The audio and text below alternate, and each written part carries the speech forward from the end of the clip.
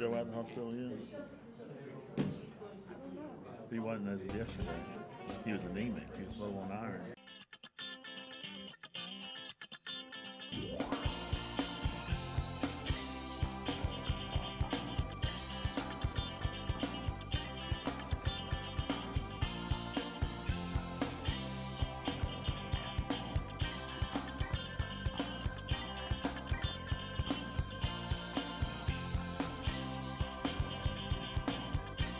E.T., you ready?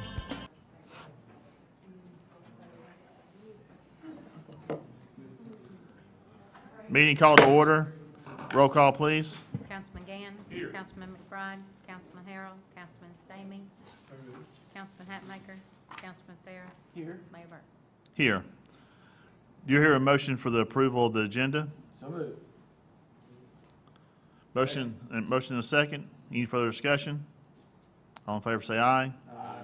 Opposed? Motion passes.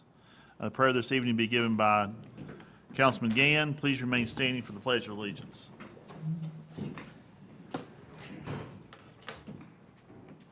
Father, we thank Thee for where we live, for how you bless us every day with what we need to make this a beautiful community and one that is loved by all who live here.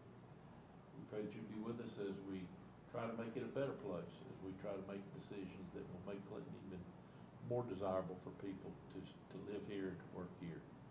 Lead, guide, and direct us now, Father, in all that we do and the decisions that we make. For in Thy name we pray.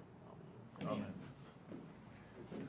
I pledge allegiance to the flag of the United States of America and to the republic for which it stands, one nation, under God, indivisible, with liberty and justice for all. Thank you, Larry. Do you hear a motion for the review and the approval of minutes of the previous meeting dated April 25th, 2022? So moved. Second. Motion is second. Any further discussion? All in favor say aye. Aye. Opposed? Motion passes. At this time, we'll be recognizing any citizen with grievances or praises for the city. Sure. Hi, so I'm here from the library, and I just wanted to make sure that everyone knows that we've already started registration for our summer reading program. You can do that online, or you can come into the library to register. Programs are going to start June 7th, and run through July 29th. We've got everything from great story times every Wednesday morning to special visitors coming in. We've got the Zoomobile from Knoxville coming in. iGEMS Nature Center is coming in. We've got people coming in from Norris Dam. The park rangers are coming in. We've got a couple different musical performers coming up this summer as well. They're family-friendly, kid-friendly. We've also got lots of computer classes for our adults. We're also doing a paper making class for our adults and a bookbinding class that feeds off of the paper making class. We've also got some teen programs as well. But it's all in our lovely brochures, and you can pick these up at the library. And anybody got questions for me? Any questions? Okay. Thank you. He's here. Anyone else?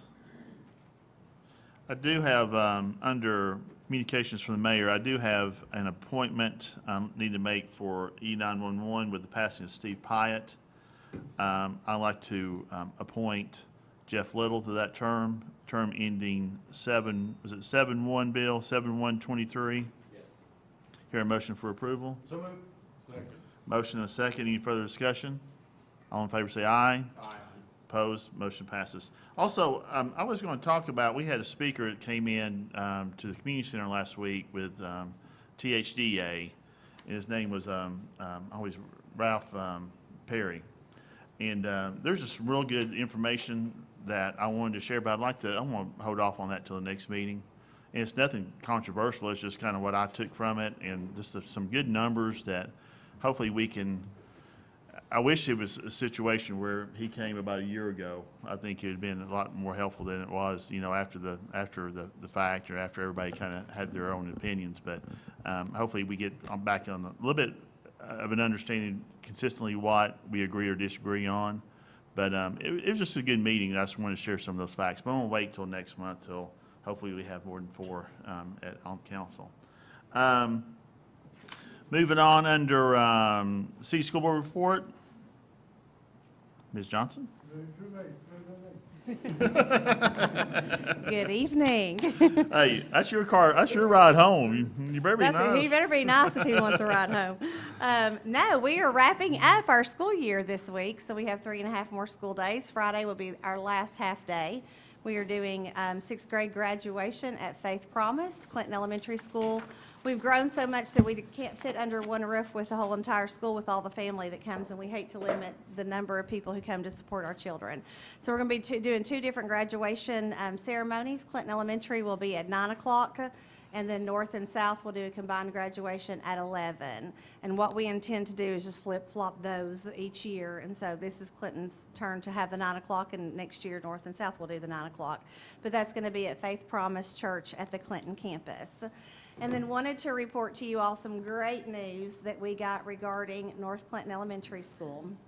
And so we knew this last month, but I wasn't able to share it. But we use a program called iReady, which is the vendor's name is Curriculum Associates, and they have done some extensive research. They're in school districts across the nation, and they predicted what they felt like the growth would be with COVID and the global pandemic and everything that we were dealing with last year.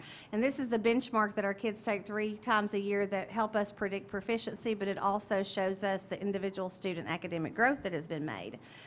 And so they set the growth expectation, and then they created a category of schools called Beat the Odds schools. And there was only 300 schools in the nation that got this category, not school districts, but individual schools in the nation. And we were the only elementary school in the state of Tennessee to get this distinction, which means that North Clinton Elementary School made more academic growth than any other school in the state of Tennessee last school year. And this is on the iReady assessment. But they used a 1.7 standard deviation to determine who was going to be a beat the odds school. You had to make more gains than that. North Clinton Elementary School made 2.7 and 2.8 standard deviations above what they projected the growth to be. And to put that into perspective, once you reach the 3.0 standard deviation, they kicked you out of the research study as an outlier. So the growth that they made was enormous. And so we held a great big surprise celebration at North Clinton Elementary School with cookies, and we surprised the kids and surprised the teachers. The funny thing about it is that we decided to take E.T. with us, and when he walked in the door, everybody started screaming and jumping and shouting, and everybody thought that the surprise celebration was because E.T. had returned. And so I'm not really even sure how excited they were that they got to beat the odds school, because that wasn't near as exciting as E.T. being back on campus. Yeah. But that has resulted in 2 national media outlets reaching out to us. So we interviewed with the New York Times earlier, actually on yesterday. We interviewed with them, and whether we make the cut for the story, who knows. But we interviewed with them, and then NPR has also reached out and heard about us. So hopefully we're going to get some national attention from that. But as we close down next week, we'll have about 75 of our kids going to BizTown for a 4-day camp there that Clinton City Schools pays for, and it's a free enrichment opportunity for our 4th through 6th graders. And then on June 6th, the schools are back open again at North Clinton Elementary School for summer learning camp. So we will run a summer learning camp from June 6th to July 2nd for those 4 weeks. And we are starting a Rising Kindergarten Boost Camp this time, which will be a 4-week half-day program for our kindergartners who are rising up to try to give them a jump start into the school year next year. So we're certainly not slowing down for the summer. Good. So any questions for me? Ms. Johnson, I hate to even mention this, but I noticed that our governor was able to get through the Supreme Court the fact that Shelby County and Davidson County are going to be allowed to give their students assistance toward attending private school, which in every facet except name is vouchers. Yep. How will that affect the amount of money that we get, or? It won't affect us initially, but we know that's just the gateway. So initially, the Tennessee Supreme Court said that they were allowed to do that, so vouchers will go in place with Metro Nashville and Shelby. But we know that the intent is to let that be a pilot program and then bring to all counties. So vouchers is definitely coming our way. What is interesting is that 2 weeks prior was when TISA was approved, which is a student-centered funding model, which ties a certain dollar amount to each kid. And so it's just very, very ironic that that got passed right before the Supreme Court has said that now vouchers are legal in the state of Tennessee. So what you're going to see down the pike is that amount of money that's tagged to that student will be going to private schools. So it will impact us in the near future. It's a 3-year pilot program? Yes, That's what, and I was disappointed to see in the paper that it had the full support of our Lieutenant Governor. it did. It did.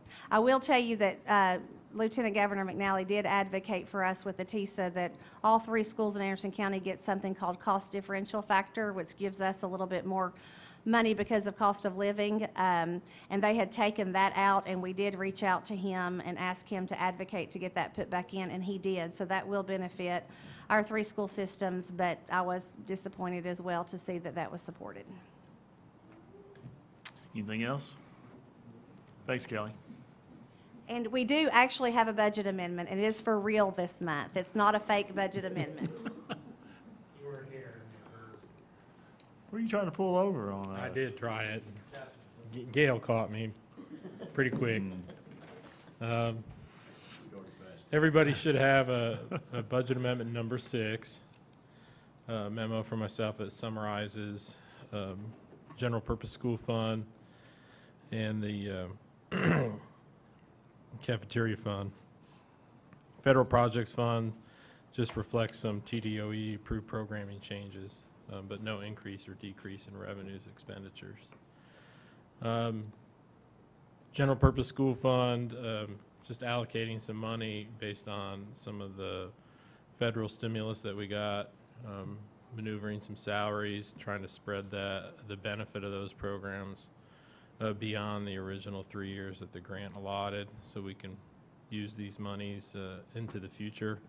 And then the other budget amendments in general purpose school fund just reclassify expenditures and revenues to match with the programming that we followed. Pretty much normal and ordinary for this time of year, the end of the year budget amendment. Any questions? Nope. Hear a motion for approval of budget amendment number 6. So moved. Second. Have a motion and a second. Any further discussion? Roll call, please. Councilman Gann? Yes. Councilman McBride? Councilman Harrell? Councilman Stamey? Councilman Hatmaker? Councilman Farrell? Yes. Mayor Burton? Yes, budget amendment number 6 Thank you. passes. Thanks, Scott. Clinton Regional Planning Commission report, Councilman Gann. Let me find what I did with it here. Since I found it first, let's go to the Planning Commission first. New business, vertical bridge development requesting final plat review and approval for property located at 1310 Eagle Bend Road. This is for a corner of a piece of property that is there so that they can put in a cell tower. And this is going to be an ongoing issue that we're currently working on some guidelines for cell towers, because that's something brand new that we didn't have to worry about several years ago. And Mr. Crowley has been an invaluable help in helping us understand some of the things about the cell tower and potential dangers that we have there. But since we really don't have anything in place, this was passed.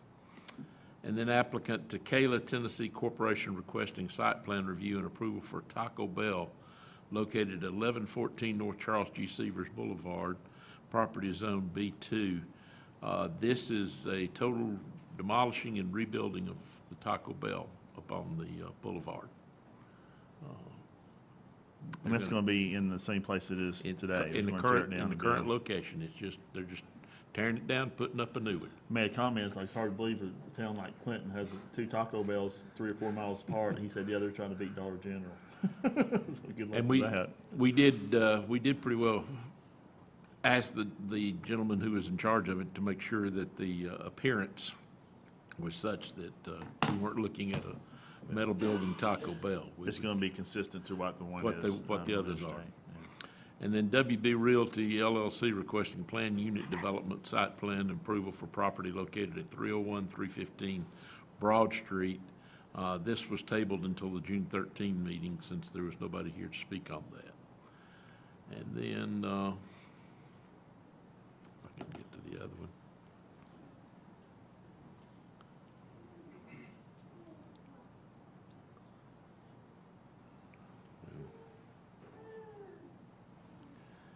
Technology is wonderful.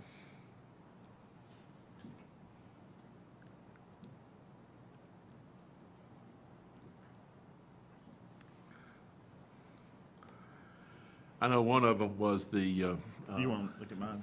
yeah, mine's not going to go back, I don't think.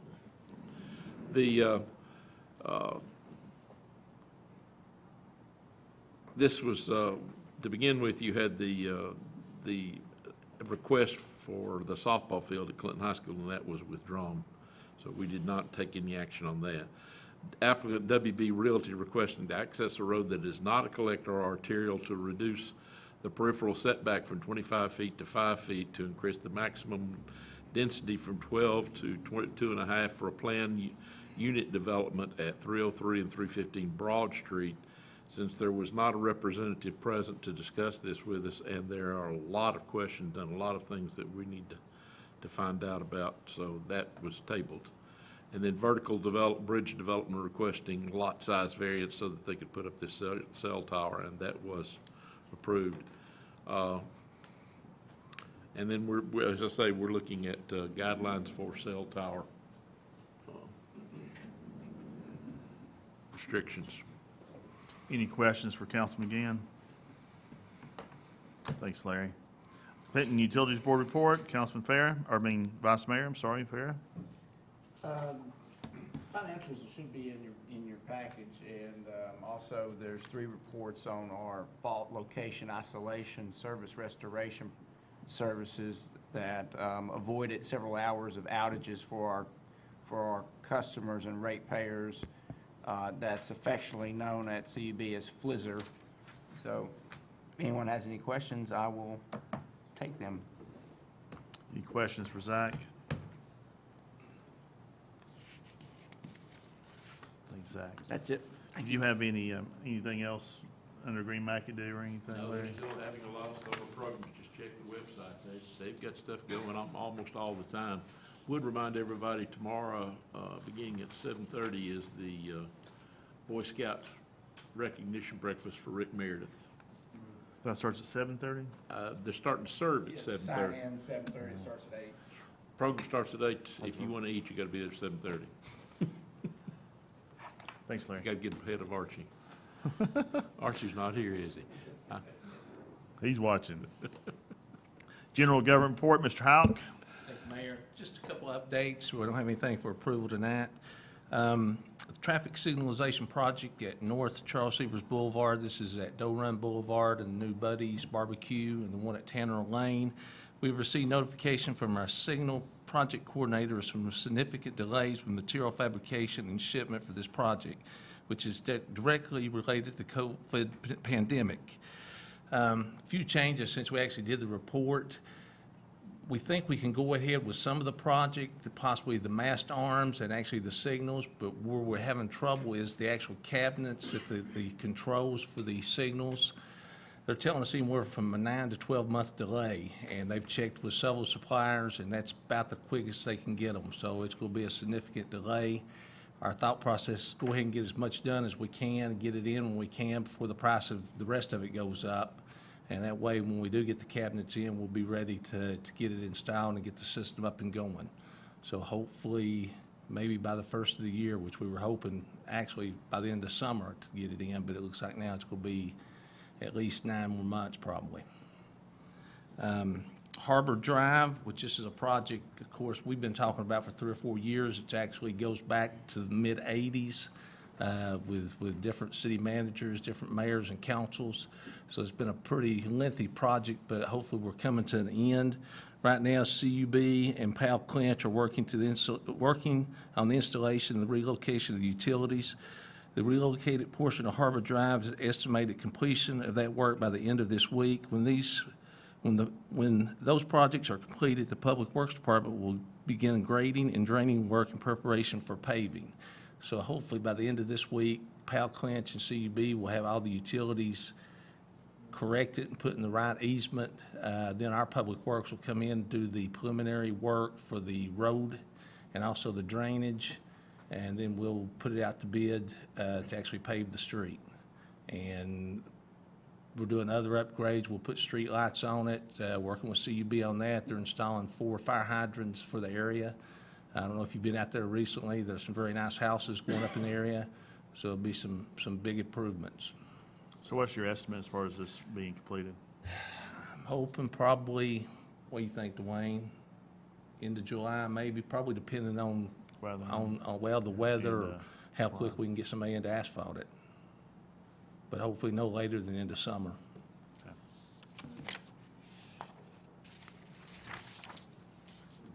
Finance report, defer to Gail. You've got your sales tax report. We were up again this month, so year-to-date, a little over 10%. So our sales tax is coming in, steadily with about a 5 to 6% increase every month. Year-to-date for the county is right at 6%, so we're pretty much in line, that with a little excess. We've exceeded our property tax budget, what we budgeted for it by probably somewhere around $40,000. So if you look at our revenues, even with, if you take out the ARPA money, is still $1 million plus over what we budgeted for excess money. So that's, our numbers are looking really good this year. I have budget amendment number 8, which they are all capital outlay with the exception of the 5th one down.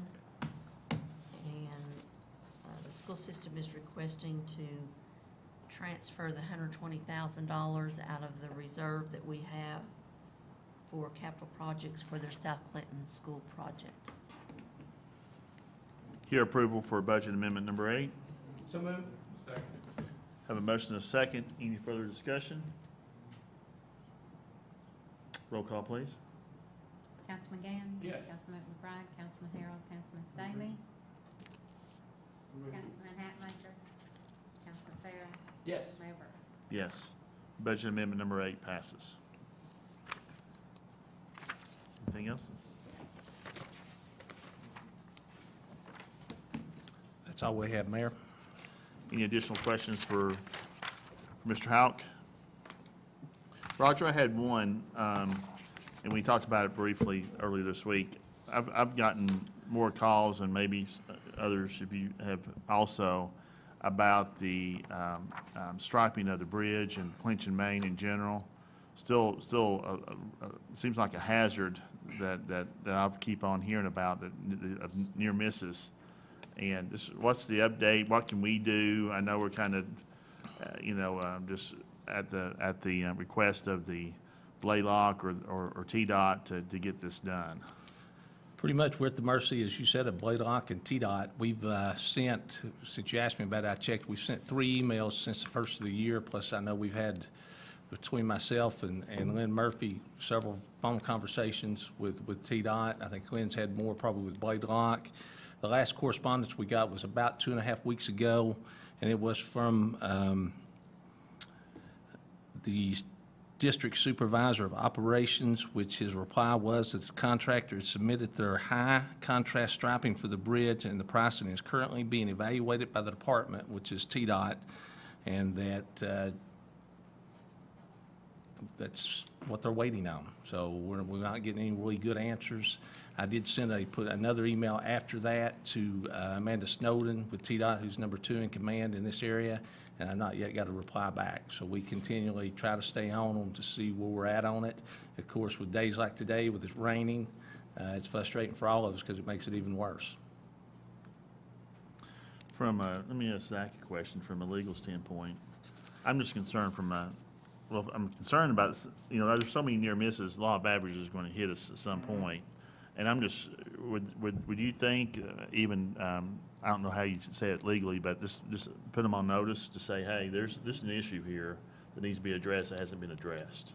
Yeah, I think the question becomes of reasonableness on the city's part and, what our obligations and duties are. And I think if we continue to alert the state, and maybe heighten the rhetoric, so to speak, to let them know that we have concerns, and, but I think that's the extent of our duties and obligations. Conversation we had earlier today, and it may be time that we do this, you hate to, but it may be that we go ahead and copy Nashville on it. Sometimes you take it to that level and it seems to get a little better response. Yeah, I agree, because I think what Scott's alluding to is if there is an accident, you know, it could be tragic, and we want to make sure that we're doing all of our due diligence to address a safety concern that I think is being articulated, at least observed. I'm not I don't think any of us are experts when it comes to traffic and safety, but we're hearing from citizens some issues that we'd like to make sure that Nashville gets addressed. So I know that what you're talking about when you see somebody else's boss in the line, and that's an attention getter. So I would say go for it. Well, I guess my frustration is, I think, with everybody on council and staff is, this could have been remedied 6 or 7 months ago with just temporary tape and whatever they use to stripe that until it gets warmer weather and they get permission to do something permanent. That could have been done, and it hadn't been done yet. Well, and I think that the permanent is the thermal plastic that they use has to be warmer weather. But Right. But you're right, they could have been other things Yes. that we've asked Yeah. for. Okay. Well, do we need to vote on that? No. We ask you to Yeah. have a little stronger wording in that letter? We can do that. All right, thank you. Anything else for Roger? Thanks, Roger. Under ordinances and resolutions, first reading of new ordinances, we have ordinance number 672 for the fiscal year 2022-23 budget. Gail, did you want to talk about the top line, or are you going to, Roger? Either one. We gave you the budget highlights when we gave you the budget. We've not changed much since we put that out there. Our biggest thing on property tax was our equalization factor, which we were not expecting it to be such a big blow, but it's a 0.7295 equalization factor. Of course, we kept the property tax rate at the same. I increased several revenues this year back up to where we were at prior to COVID and with things that we've seen going on. Employee raises are in there at 4%. Of course, we've hired a planner in the codes department, so that's fully funding that position. We've got health insurance budgeted with a 20% increase. We've had a couple of somewhat rocky years, high experience, so we're anticipating hopefully not 20%, but we're budgeting at 20%. I've kept the TCRS contribution at 7%. I mentioned this before that